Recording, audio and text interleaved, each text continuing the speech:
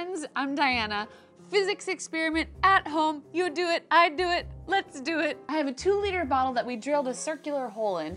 Took a little while to get it right. And a green laser pointer.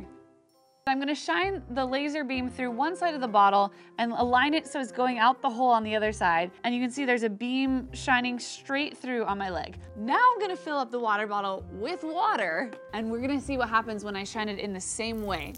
Oh no! Is it working? Really? I wonder if it'll get better as that gets less turbulent. Oh yeah, I mean, yeah, like that's, well, you moved it. There we go. Whoa.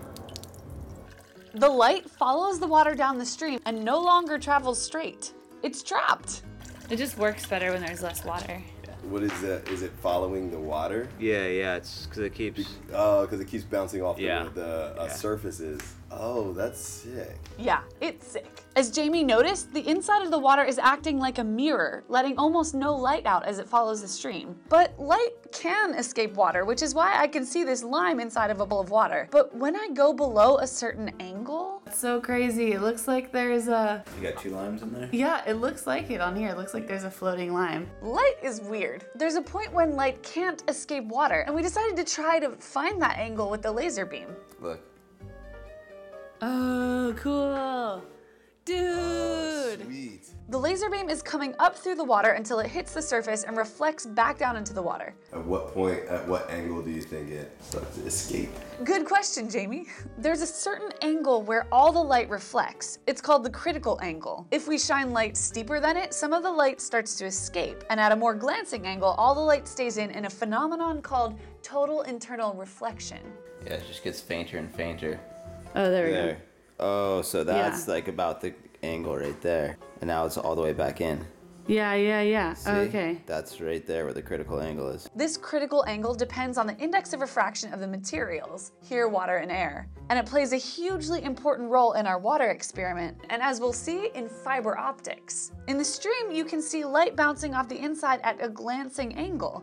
It's not getting out because it's below the critical angle and we can guide the light in a curved line. Being able to control the direction of light is a big deal, especially in communication. Think about this. If I wanted to communicate with my parents in Hawaii from my home in San Diego, I could send them a postcard, which would get tossed in a truck and then put on a plane and then tossed in another truck and so on over a couple of days. But light would take 100th of a second to travel that same distance, which is about the same amount of time it takes for sound to go from my mouth to someone else's ear in a regular conversation. Side note, it always confused me why Harry Potter sent mail using owls, which just goes to show you that our Muggle technology has long surpassed the wizarding world. You can't even encrypt owl post. I digress. So you can send information using light without controlling the direction. All you need is a radio tower and everyone nearby can tune in and rock out to some Foo Fighters. I'm looking for something to help me burn out bright. Can't play the actual clip. Copyright. But if you wanted to live stream the Foo Fighters concert in 4K, you would need a tricked out, decked out radio tower on steroids. But if you can confine and guide the light like we did with the stream of water, you can make the signal go much farther. This is how the various servers of the internet send information back and forth. Except instead of using water streams, they use fibers made of extremely pure glass, sometimes as thin as the width of a human hair. These are called optical fibers, or fiber optics. We're confining light here with a clear material. It's cool. Light travels about 2/3 the speed it would in the vacuum of space, but still about 200,000 kilometers per second. Now, I was thinking about communications one day, and I wondered, how do we send signals across, say, the Pacific Ocean? Is that all wireless through satellites? Surely we don't have fiber optic cables running across thousands of miles of open ocean. But we do. Engineers for telecom companies, which to be honest I haven't historically spent much time thinking about, have linked the continents of the world by doing this incredible set of things. They load up their ships with thousands of kilometers of fiber optic cable wound up in reels. They start burying the cable on land near the coastline at a place called a landing site in New Jersey, Florida, Oregon, Alaska, California, Hawaii, you name it. Then a ship will use an underwater plow to dig a trench about a meter under the ocean floor. It'll pull the fiber optic cable through that trench and then bury the cable. When these cables need maintenance and repair, occasionally due to the wrath of angry sea creatures, they use underwater robots. Talk about infrastructural feats of humanity. Now, how does light traveling through a fiber become information? Now, if we were living in the 1840s, you would send short flashes of light for dots and long flashes of light for dashes, and someone at the other end would write it all down and translate. A Morse code of light, if you will. You will. But we live in a postmodern Muggle era, so we have electronics and computer chips to do the flashing and blinking and translating for us. Okay, but the real question here is, how much longer does it actually take to send the postcard by mail versus a message on the internet? I took to Twitter and I found a communications expert, as you do. I'm Nils Werner. I'm a PhD student at the University of Erlangen-Nuremberg. I work at the audio department. I asked Niels what happens when you send an image file and about how the information might not take the path you'd initially think. And he sent me back this amazing, comprehensive email with references.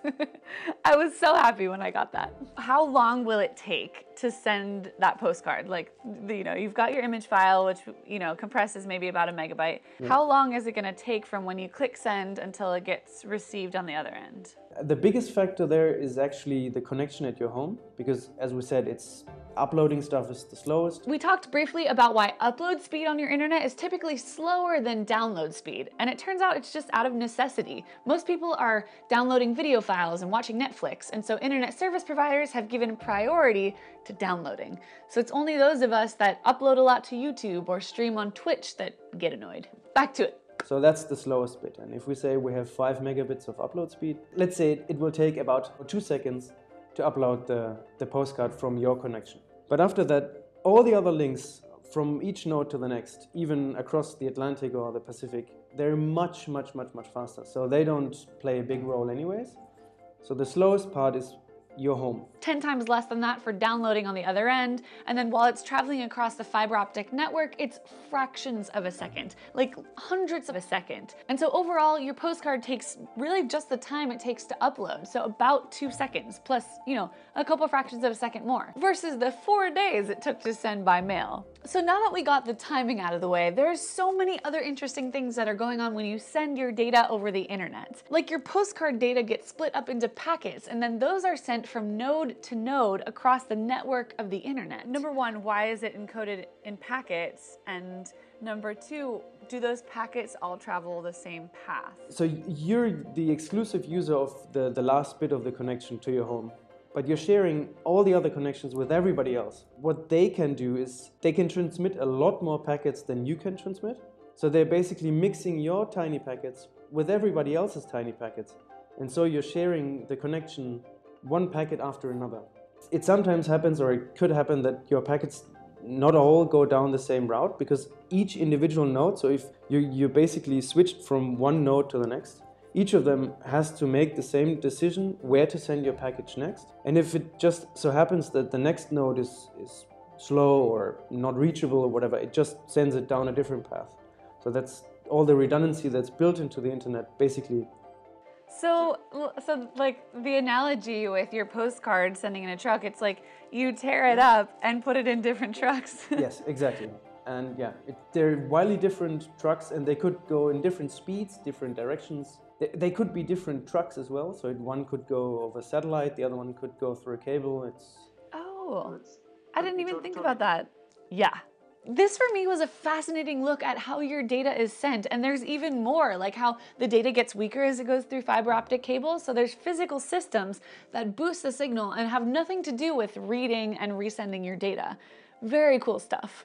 Thanks to Niels. I think optical fiber might be an underrated technology. I love my smartphone from the bottom of my heart, but let's face it, we're never gonna be fully wireless. Satellite communication is just too slow. You have to beam the signal up to 35,000 kilometers and wait for it to come back down. And then there's the thing of installing them with rockets. So when you make a Skype call halfway around the globe, or you watch an awesome YouTube video, It's optical fiber that makes it possible. So the messenger of the future is not going to be smoke signals or postcards or even electrons. It's going to be fiber optics. Thank you for watching this video, and now go forth into the world and enjoy the physics. Thank you again for watching this video, and if you click me here right now, you can get the opportunity to check out PBS's new channel called Infinite Series, all about math. I know you've wanted more math in your life. And they've already got some really cool videos out looking at the different sizes of infinities and the important questions like, can two people have the same number of body hairs? So it's worth checking out. Click me, or I've got a link in the description.